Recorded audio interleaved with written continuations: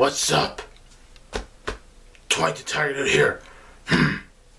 Here to do trailer review for War for the Planet of the Apes. So let's talk about the trailer. Now, Rise of the Planet of the Apes, I thought it was a great film. It was definitely a great introduction to this rebooted series. I thought it was just a great film, a great introduction. Definitely was so engaging. It was so well written. And Dawn of the Planet of the Apes somehow became better than Rise of the Planet of the Apes. I don't know how, but Dawn of the Planet of the Apes, wow, that was incredible.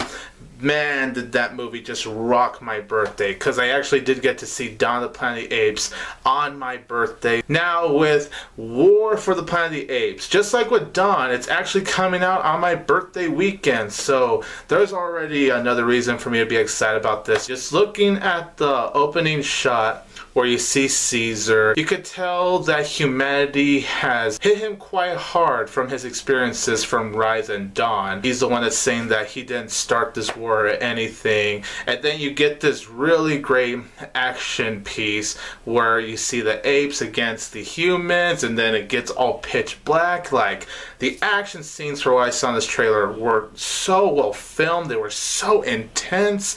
My palms were shaking from the action scenes. I was blown away. I was speechless watching this trailer. Let's just say that.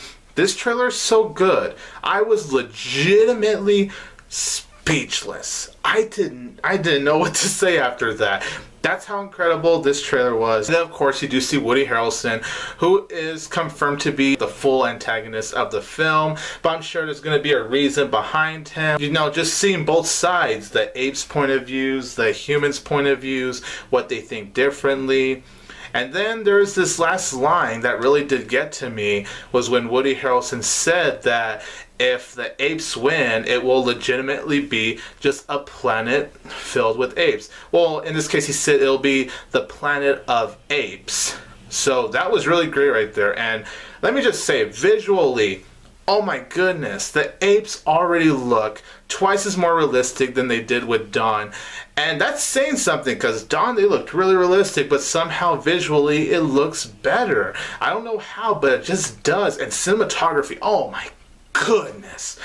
I'm really excited for War for the Planet of the Apes, you guys. This is hands down one of my most anticipated movies of 2017. I really hope it turns out to be at least a good movie. Of course, if it's fantastic, that's amazing, but if it ends up being just a solid, good film, I'll be happy with that as well, because you guys know me. If a movie can at least be good and solid, I'll be satisfied and I'll be happy. Wow, I was blown away. Matt Reeves, I look forward to seeing what you'll do with War for the Planet of the Apes. Count me in. I'm on the hype train for this film. So that's my trailer review for War for the Planet of the Apes, you guys. Let me know in the comments down below if you're looking forward to War for the Planet of the Apes. Are you looking forward to it? Are you not looking forward to it? I would definitely be very interested to know. This is 22 Tiger Dude here, and don't forget that I will always have Tiger Power.